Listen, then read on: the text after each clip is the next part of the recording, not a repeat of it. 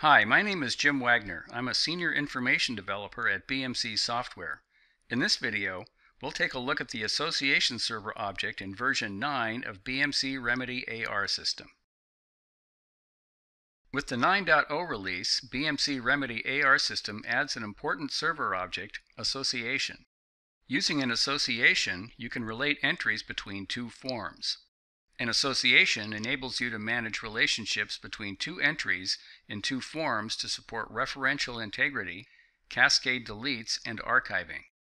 Association reduces complexity in configuration for BMC Remedy AR System applications and helps you describe the data model for an application. Just like other server objects, such as active links and filters, you can create and manage associations by using BMC Remedy Developer Studio. Some of the important characteristics of an association are type, cardinality, enforcement, and qualifications. There are two types of associations, direct and indirect. A direct association has a primary and secondary form that are related directly, whereas an indirect association needs an intermediate association form to relate the primary and the secondary form. Every association has a cardinality, which dictates how entries between the two forms are related. Then you can decide whether you want to create an enforced association. If you create an enforced association, BMC Remedy AR System Server ensures data integrity is maintained. And you can optionally specify qualifications to further limit the data that is associated. In a qualification, only entries that match the qualification are related by the association. Now that we know what an association is, let's explore the cardinality of an association. An association object in BMC Remedy AR System can have three types of cardinality options: one-to-one, one-to-many, and many-to-many. One-to-one cardinality implies a singular mapping. For example, each employee can have only one birth date. One-to-many cardinality implies a single-to-multiple mapping. For example, each employee can have 0, 1, or more contact numbers. An employee can be part of more than one department, and each department can have more than one employee. This illustrates many-to-many cardinality.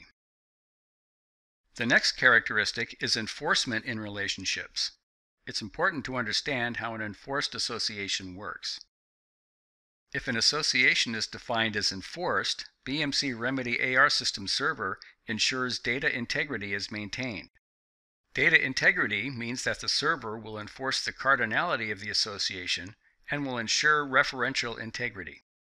Thus, an entry will not be able to refer to another entry that does not exist. Now, let's examine how an enforced association ensures data integrity.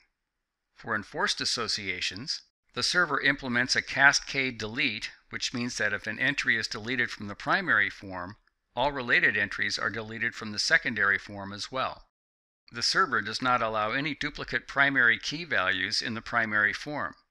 For example, each employee must have a unique employee ID. The server does not allow entries in the secondary form with invalid foreign key values. For example, an entry in the phone form must reference a valid employee. The server does not allow you to change primary key values in the primary form if they are referenced in a secondary form. For example, you cannot change employee ID if that employee is being referenced against phone number in the phone form. For one-to-one associations, the server will prevent you from creating entries in the secondary form if that entry breaks the cardinality defined by associations. For example, it will prevent the creation of a second birthday entry for the same employee. Please note that you can only create enforced associations for one-to-one and one-to-many cardinality. To learn more about enforced association, refer to the online documentation. As explained earlier, there are two types of associations which you can define in BMC Remedy Developer Studio: direct and indirect. This example shows the concept of primary key and foreign key. Direct associations involve only two forms. Employee ID is the primary key in the employee form and is the foreign key in the phone form. For each phone number, you must have a valid employee ID. Note that direct associations can have only one-to-one or one-to-many cardinality. Conversely, indirect associations are called external associations because they need a third form called an association form to create the relationship. In the example, the employee and phone form are related using an association form. Note that indirect associations can have all three cardinality options. Finally, let's talk about qualifications. Qualifications ensure that only entries matching specific criteria are used during the relationship. As shown in the example, there can be different types of phone number options for a phone number. However, you can choose to associate only those phone numbers that have a phone type of office.